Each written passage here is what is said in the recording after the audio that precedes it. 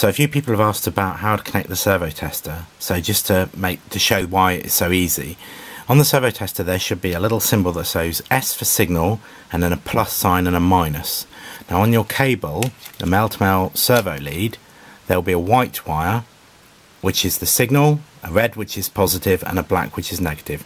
So you just need to make sure you plug that in so you've got the white wire on the signal connector.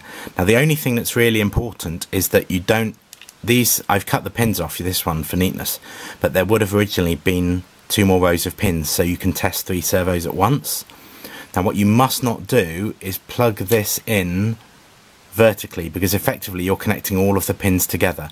So you have to be very careful. Look at this little diagram. It may be different on your servo tester, but they will all be labelled with S for signal, or sometimes a squiggly line for signal, plus for positive, minus for minus. As long as you've got them the right flat, if you have them reversed it won't matter, because all that'll happen is that your signal wire will just be ground, so nothing will move, but it won't do any damage. But if you connect them vertically so they short out, that will damage the gimbal when you power it up.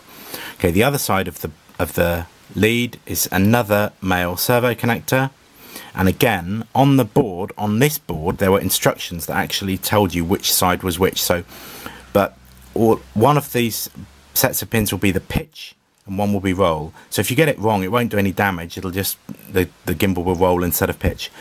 And again, the signal wire is the furthest from the board. So on this connector, you can see if I connect that on there and I push that on, that is how you connect the servo tester to a 2-axis gimbal. Hope that's useful.